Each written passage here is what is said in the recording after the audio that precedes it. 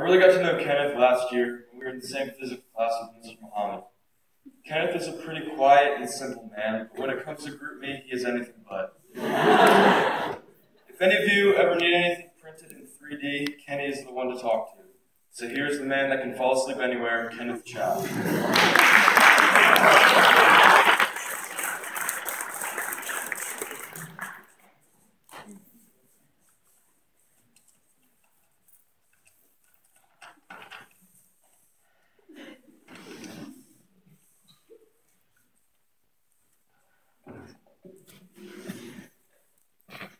Hello all.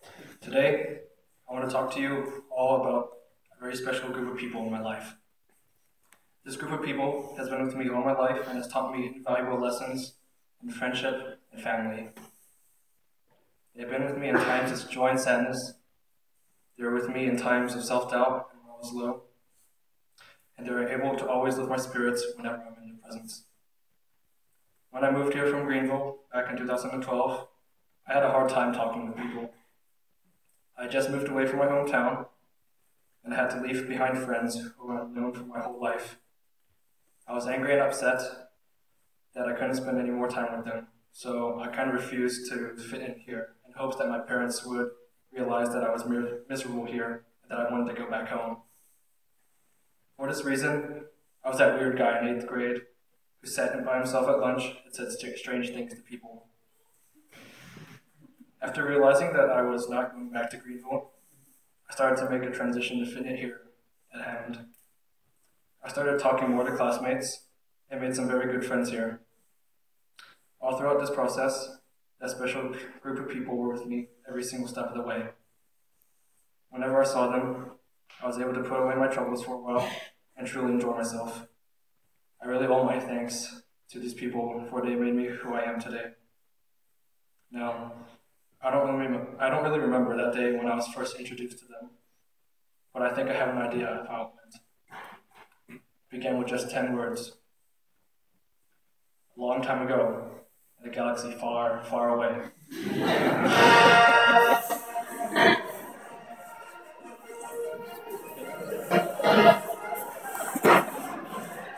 It's a period of civil war.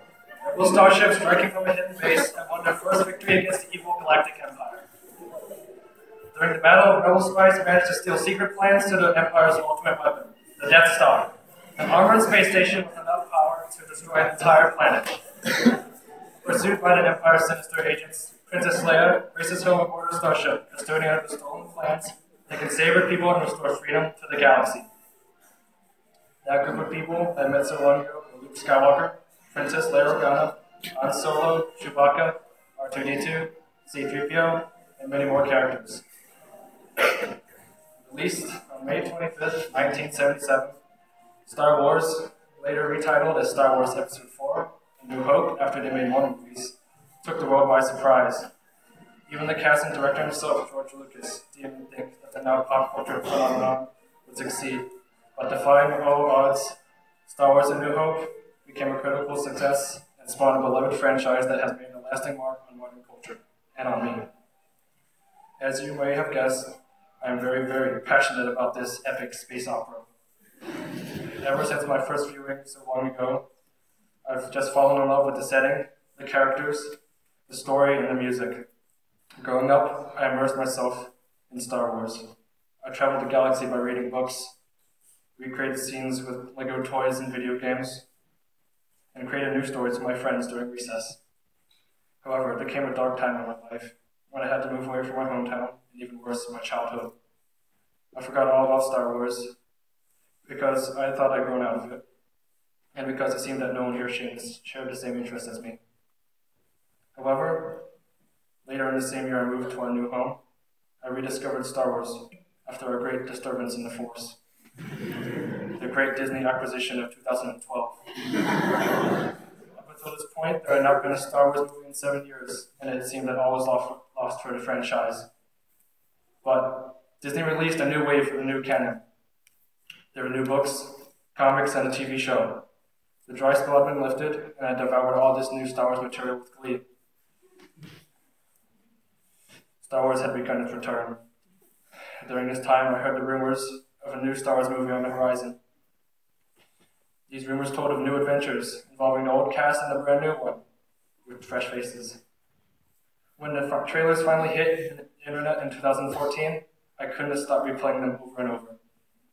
After a long year of waiting, I was finally in the theater watching Star Wars Episode 7, The Force Awakens. I'm not gonna lie, I teared up a little bit when that theme music came on. While watching that movie, I felt I was a little kid again. It hit all the right notes for me. Great characters, a sense of adventure, and it just felt like a Star Wars movie. And it was right there on the big screen. I felt the same excitement again for Rogue One, A Star Wars Story, and I'm sure I'll feel that magic again for the upcoming Star Wars Episode 8, The Last Jedi. I could spend hours just talking about Star Wars in general, but due to the fact I had to cut my speech down 3 times, I'll tell you all about 3 scenes that are significant to me. Number 1, the binary sunset in Episode 4, A New Hope. That shot where Luke looks out to the twin setting suns combined with John Williams' music always gets to me every time I see the movie. I see a little bit of me in him, looking out to the future, not knowing what will happen. But what he doesn't know is that he's destined for great things, and hopefully I am as well. The duel on Cloud City in Episode 5, The Empire Strikes Back. In that unforgettable lightsaber duel, Luke finally confronts the dark side by himself head-on.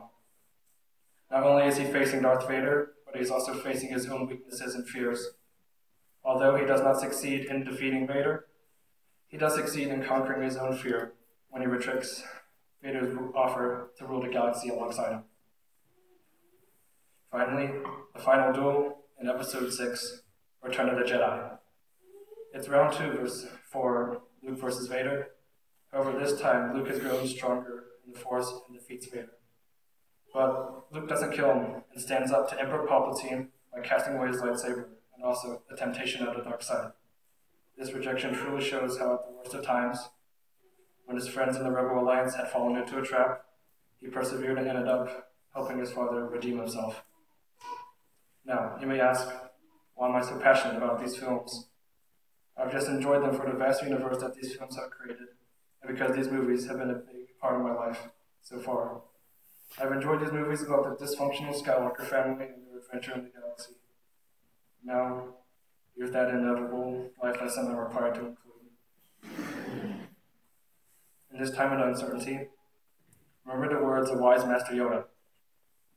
Fear is the path to the dark side. Fear leads to anger. Anger leads to hate. Hate leads to suffering. To all you, I hope you all stay safe and wish you the best of luck in the future. And of course, may the Force be with you always.